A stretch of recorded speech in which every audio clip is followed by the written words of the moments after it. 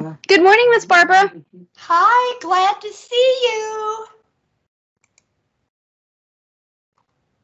I just sent everybody an announcement. I made a special video to help with something you're about to cover. If not this week, then next week. So it's called Extra Help with Analyzing Quadratic Functions. I think it's going to be this week you cover it, but I'm not sure. Meanwhile, we didn't get to something we needed to get to last week, and that is the inverse functions of radical functions. Remember, we've done inverse functions, how you go about finding the inverse of a function, but this will be a good review of the steps as we apply them to radical functions. Okay, so here's number 1 in your homework.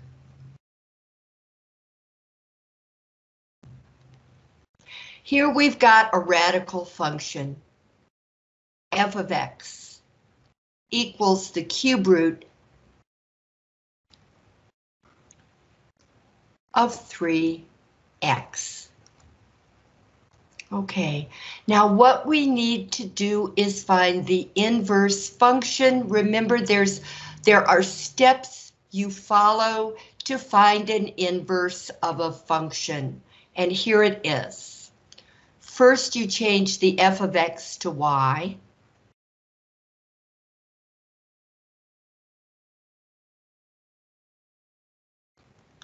Then you switch the letters.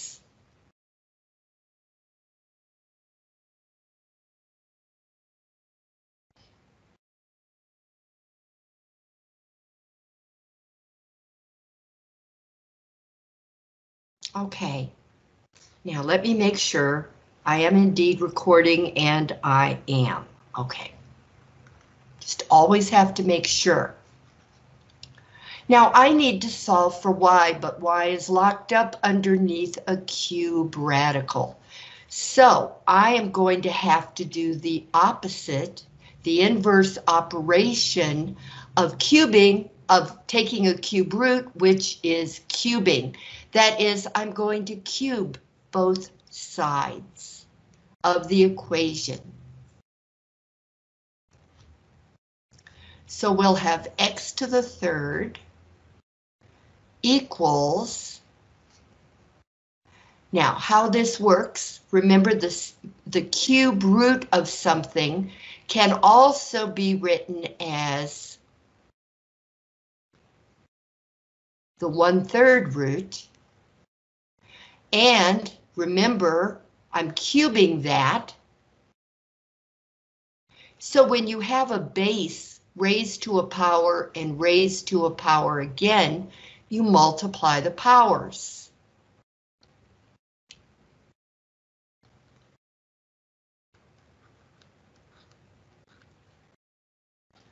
One-third times 3, if you put that in your calculator, is 1.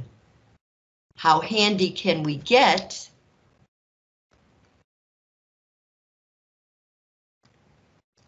Well, 3y to the 1 power is just 3y.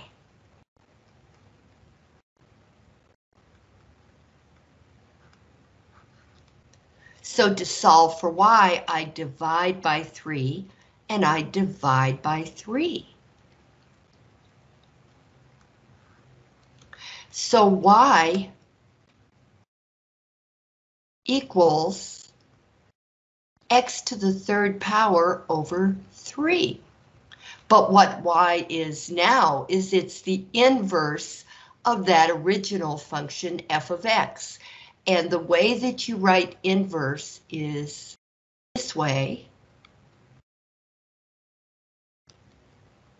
F inverse of x is what you say, and f inverse of x equals x to the 3rd over 3.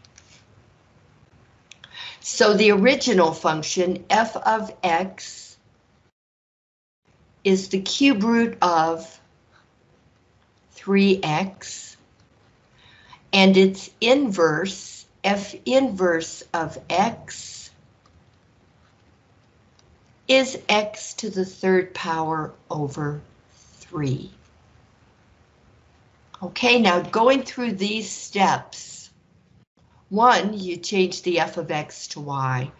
2, you switch the x and the y.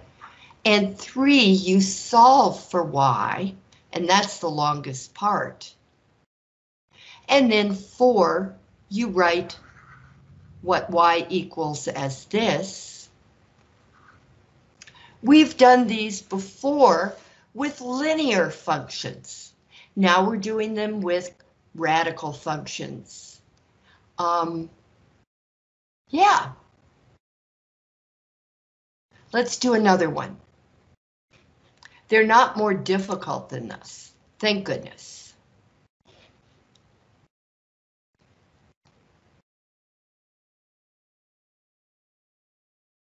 All right, find the inverse function of. Notice these all have odd indexes. That's because those are the most likely to be one-to-one functions. Remember that a quadratic function is not one-to-one. So you can't just flat out find the inverse. Because if you did, the answer would be wrong. Because this is not a one-to-one function, because it fails the horizontal line test. The horizontal line has to touch only one, needs to touch only one part of the graph, not 2. Here it touches 2, so this is not one-to-one. If this is the graph of y equals x squared is not one-to-one.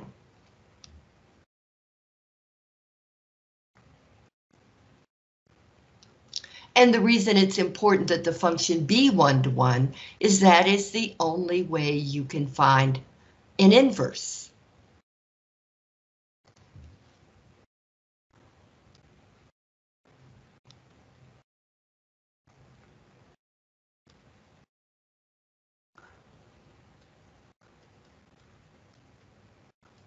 Here's our next one.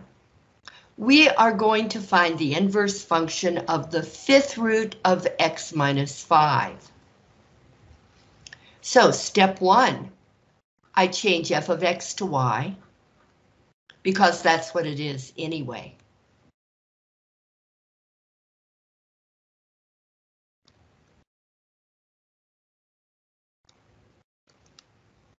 Okay, now step 2, I switch the letters.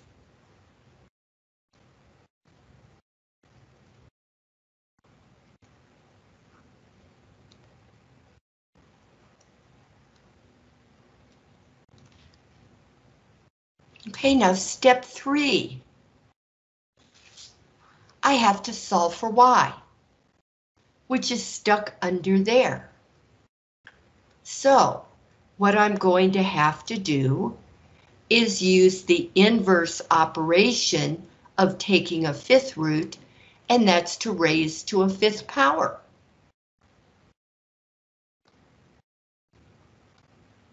So that's what I'm going to do.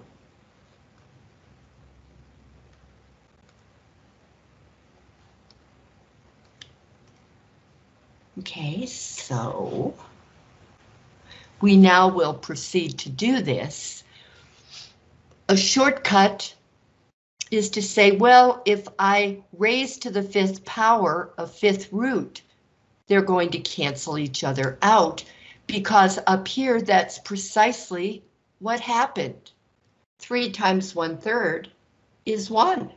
They cancel each other out. You can think of it that way. So when I take a 5th root and raise it to the 5th power, what I get is what's underneath. Like that. Then all I have to do is solve for y, because y isn't stuck under a radical anymore. So I'm going to add 5 to both sides. of the equation. So I find that x to the 5th power plus 5 equals y minus 5.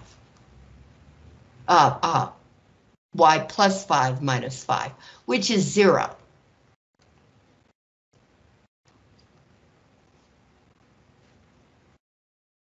Which is 0. Yeah. Which is y. I'm sorry. I'll get it eventually. Y.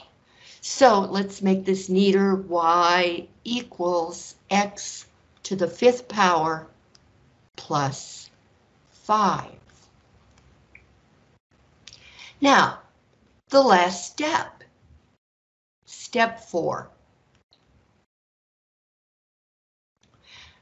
What y is now is it's the inverse of that function. The symbol for inverse function is f inverse of x.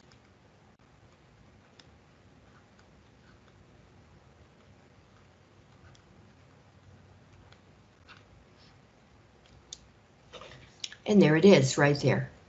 So you would click on B. You don't even have to write it out.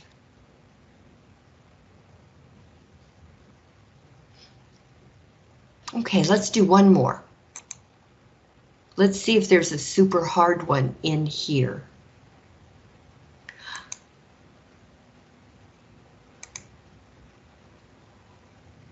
Let's do this one. Actually, though, I'm going to do this one, then I'm going to go back. And I hear my dog waking up. Number 5.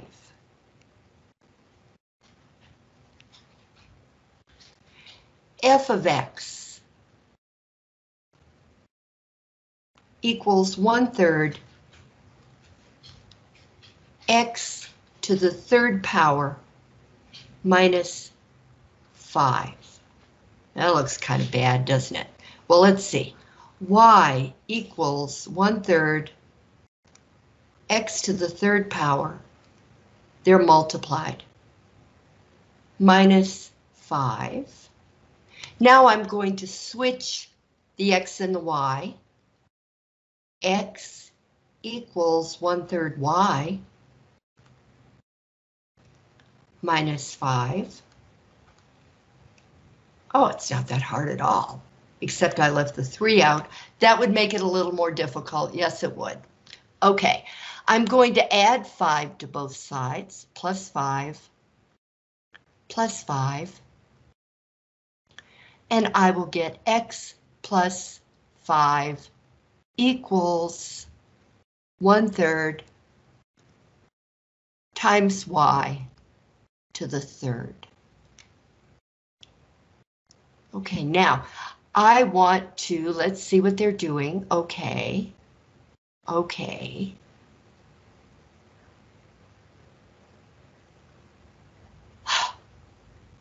I have to get rid of the 1/3. I know how to get rid of fractions. If I multiply 1/3 by 3 in the form of a fraction, then the 3's will cancel.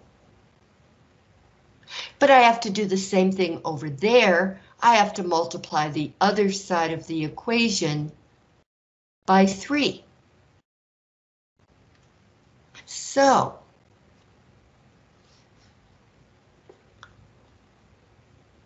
I will take the 3 and multiply it by x and multiply it by 5, so I have 3x plus 15 equals y to the 3rd.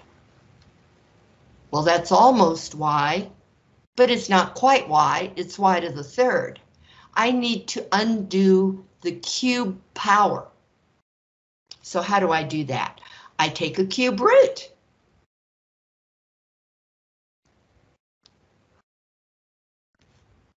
Of both sides.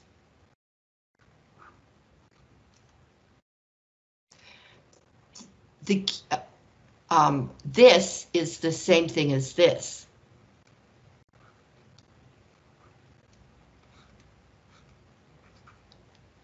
You can keep the 3 inside or outside. But when you raise a cube root to a cube power, you just get to undo the radical.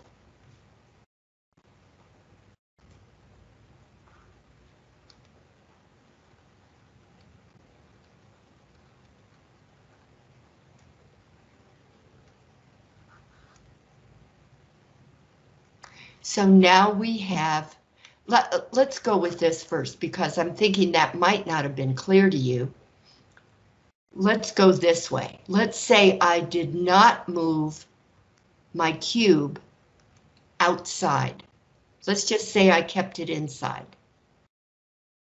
Then I would have y to the 3rd to the 1/3 power. And when a base is raised to a power and raised to a power again, you multiply them.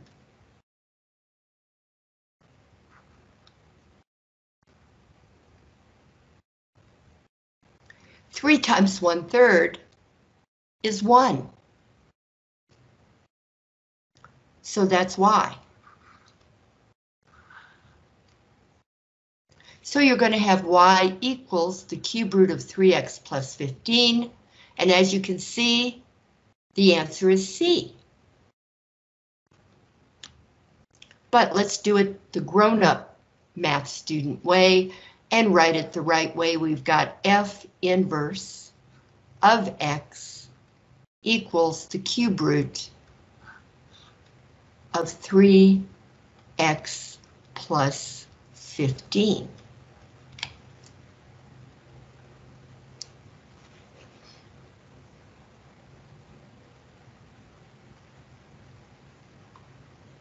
Same 4 steps. Here was step 1. Here was step 2, where you switch the letters, switch variables. Here's step 3, and 3 is where you go through however many steps you have to go to solve for y. And then this is step 4. Same steps all the time.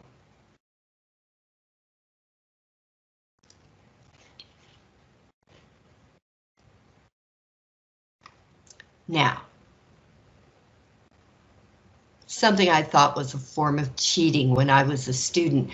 You're going to encounter it. This one. F of x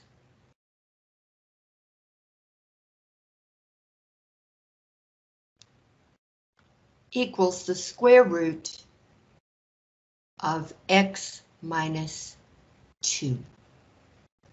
For x being greater than or equal to 2.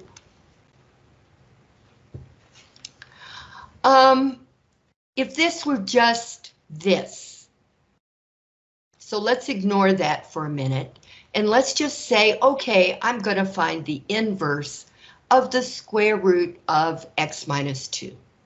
So I'm going to go through the steps. There's a minor, well, it's a pretty major problem actually with this. And then 2, I'm going to square up. Am I going to square both sides? No, I'm going to switch letters.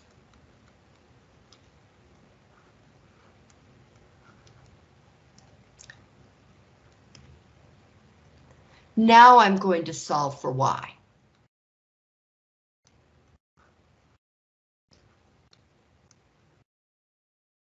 Which means I have to do the opposite of taking a square root, which we already know is squaring.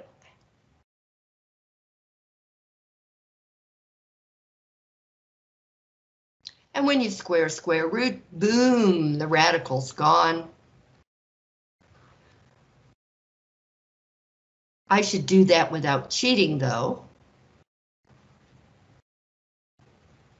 Here's what's really happening. There's an invisible 2 here. the square root of, is it y minus 2? Yeah, y minus 2 squared is going to be y minus 2 to the 1/2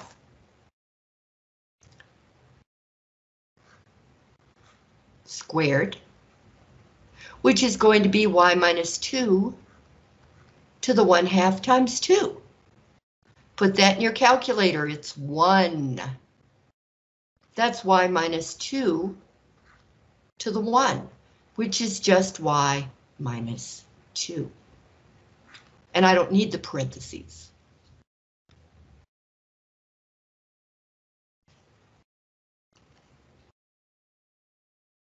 So, going back here, that's not 4. That's just line 4. Where this is still all part of 3, I need to solve for y. So I'll add 2 to both sides.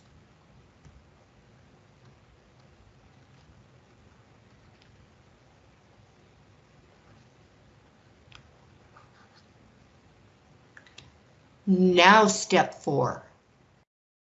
We're going to keep our mouth shut for a minute.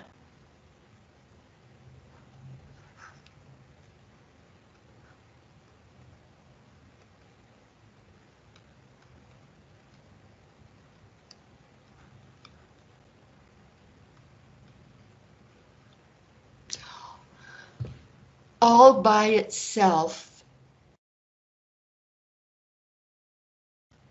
this cannot be an inverse function because it's not 1-to-1. However, if we specify that, then what we're going to get is, so let's talk a little bit about something we haven't talked about at all since you first learned about inverse functions, which you may not even remember because it was pretty near the second week of school. And now here it is, the 8th week. Happy midterm. Hard to believe. Okay, so we have f of x equals the square root of x minus 2, but we're saying x has got to be equal to or greater than 2. And then f inverse of x is x squared plus 2. Something we talked about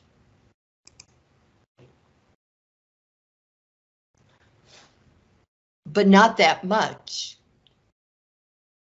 is that the domain of the original function and the range of the original function switch. That's why you switch your x and y. I'll show you. Here they're specifying the domain, that x is going to be greater than or equal to 2. And the range is going to be y equal to or greater than 0. I'll show it to you.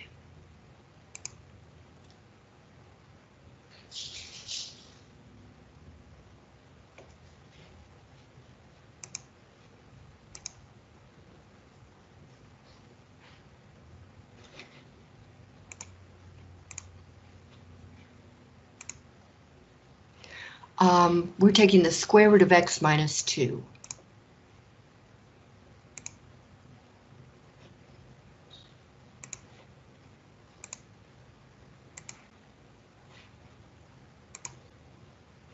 Okay, if you're using the older calculator, be sure you close your parentheses. Make sure that there are parentheses around the x minus 2.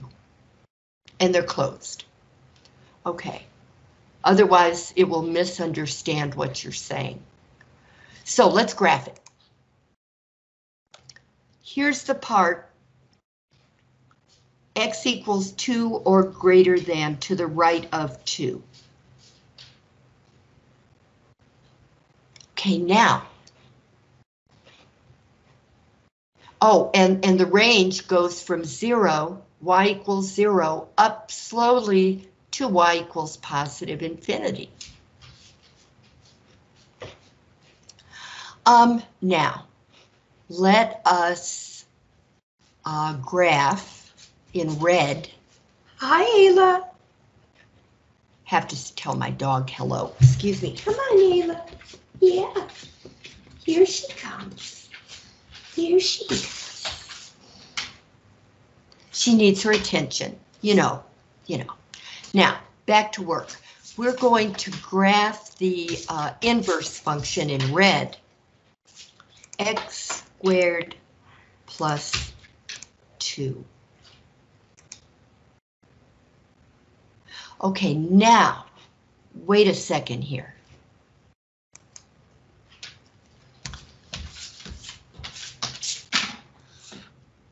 Here's the domain and here's the range of the original function. Here's the domain and here's the range of the inverse function. The only part of this function we're going to take is, all right, the range of the original function is y is greater than or equal to 0. So we're only going to take the part of the domain that is x greater than or equal to 0. And the only part of the range we're going to take of this is y greater than or equal to 2. Now, what that means for us is this. Where's my graph? There it is. Okay, if the range is y is greater than or equal to 2, there's nothing exciting about that. But if the domain now has to be 0, x greater than or equal to 0, we're talking about just the right side of this graph, not the left side. Now, I wish I could cover that up, so let me do this. This is going to look like this. This is going to look like this. Both of these pass the the horizontal line test, the HLT. HLT. The horizontal line goes through the graph only once, and over here, as long as I'm taking half of the graph of h squared plus 2, it passes the horizontal line test.